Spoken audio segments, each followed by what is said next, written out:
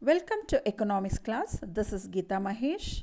Dear students, today we are going to discuss production possibility curve. Production possibility curve is also known as transformation line or transformation curve. As we all know, human wants are unlimited. To satisfy these unlimited wants, we own limited resources, not only limited, but they have alternative uses. Similarly, the economy as a whole to have scarcity of resources compared to all the people in the economy want to have. In that situation, every economy has to decide how to allocate its scarce resources to produce different goods and services. Let us assume that the resources are given and technology is given. With this, the economy can have n number of combination of different types of goods and services. So that is referred as production possibility set. That means it is a collection of all possible combination of goods and services that can be produced with a given resource and technology. Production possibilities. The possibility of an economy can produce a set of different combination of goods and services with the available resource and technology. Now let us understand production possibility frontier or production possibility curve. It is a graphical representation of all maximum output possible combination of two goods that can be produced with a given resource and stock of technological knowledge. So when we represent graphically, this production possibility curve shows all maximum output possible combination of two goods that can be produced with a given resource and technology. To understand this concept, first let us discuss assumptions. The first one is resources are fixed and resources can be transferred from one use to another. That means the resources are given and resources can be used for the production of A product or for the production of B product. Resources are fully and efficiently utilized. That means there won't be any wastage of resources or underutilization of resources. The third one is resources are not equally efficient in production of all the product. It means that the resources are very good in the production of A product, but they may not be suitable for the production of B product. For example, take an example of land. The land may be best suited for the production of rice, but the same land may not be a best suited for the production of apple. So that is one thing. And next one is technology remains constant. That means the technology remains constant and it won't change. And only two goods are produced. In our example, we are going to consider only two goods, that is corn and cotton.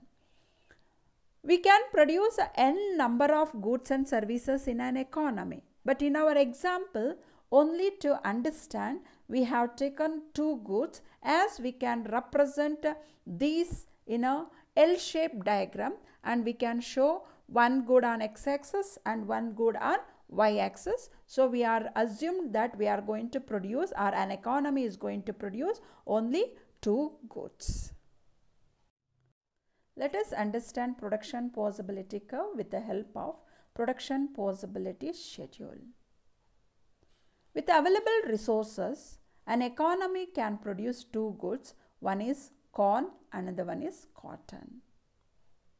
So if an economy is going to use all its resources to produce only cotton, then the maximum unit of cotton it can produce is 10 units.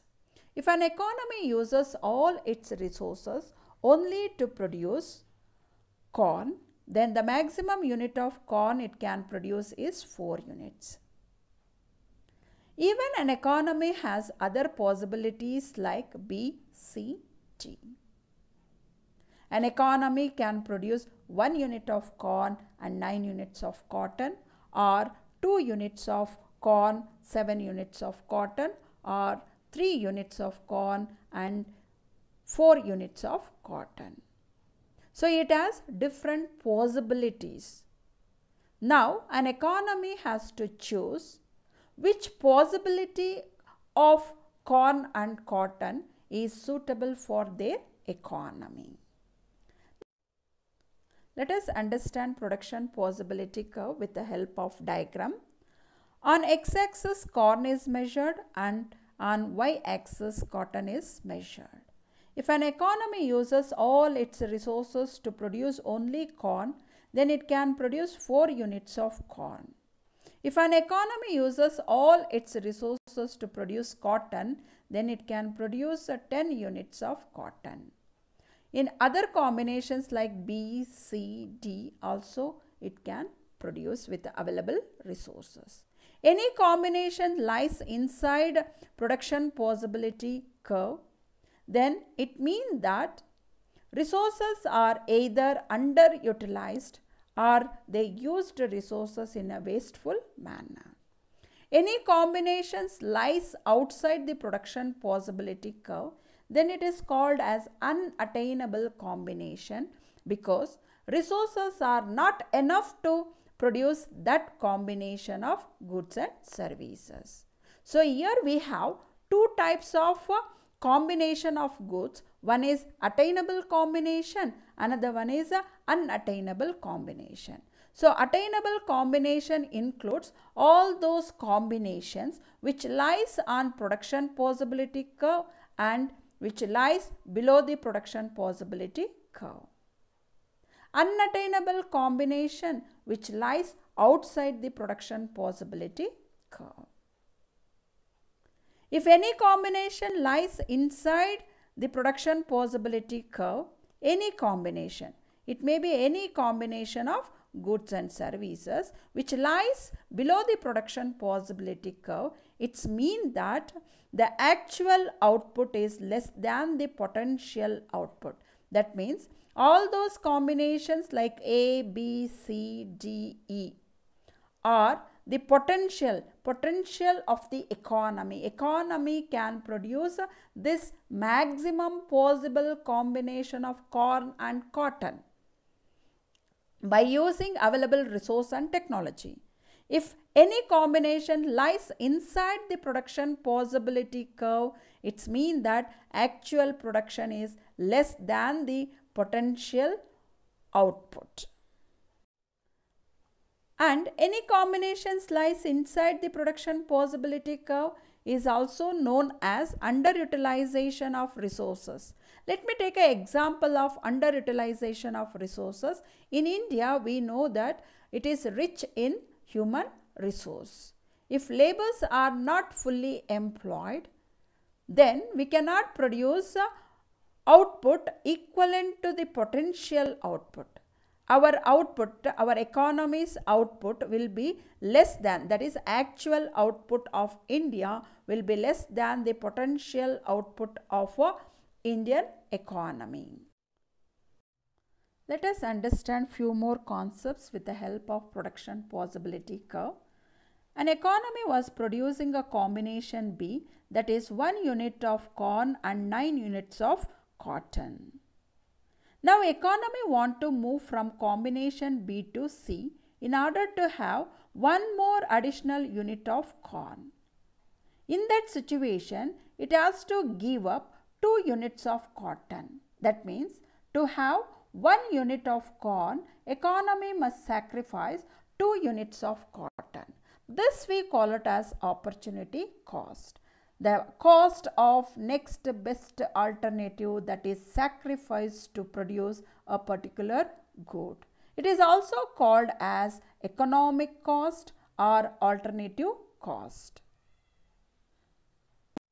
Now let us understand this opportunity cost with the help of this production possibility schedule. Let us assume that economy is producing 0 unit of corn and 10 units of cotton. When it moves from A combination to B combination to have additional unit of corn, it is sacrificing 1 unit of cotton. And to have 1 more unit of corn, it is sacrificing 2 units of cotton. When it moves from combination C to D to have one more additional unit of corn, again it is sacrificing, but that sacrifice is keep on increasing, that is 3. Now when it moves from combination D to E, you can see here the sacrifice of cotton has increased to 4. That means marginal opportunity cost is keep on increasing. Because of this reason, the production possibility curve is convex to the origin.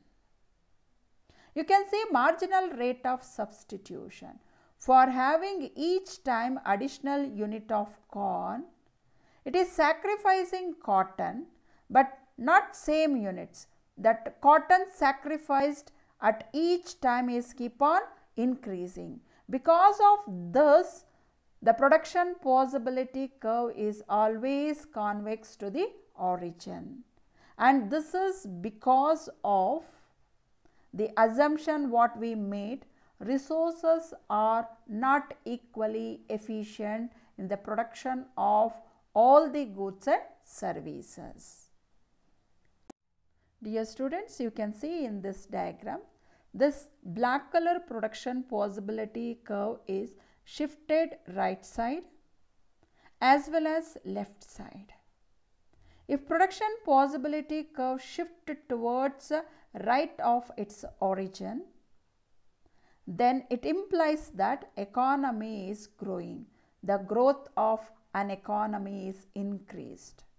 When production possibility curve can shift towards right side means when there is a technological advancement or new technology is used, when resources are increased, or when there is an advanced education and training is given to human resource, then the efficiency of labor or because of new resources or because of advanced technology, production possibility or the capacity of an economy is going to increase and it can shift towards the right side. Similarly, there may be a retardation. Retardation means decrease in the growth of an economy. When the production possibility curve shift downwards or towards the left of its original production possibility curve, this may be because of decrease in the technology or destruction of resources or lack of education and training. Because of inefficiency of the economy, inefficiency of resource, or maybe using a outdated technology, the efficiency of the economy is going to decrease and production capacity of an economy is going to move towards the left of a original production possibility curve.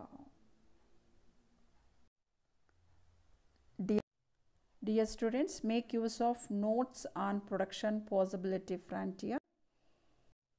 It is important for 4 marks. Next topic, utility analysis. In that, law of diminishing marginal utility we are going to discuss. Thank you, dear students. If you like, please like and subscribe to my channel. Thank you very much.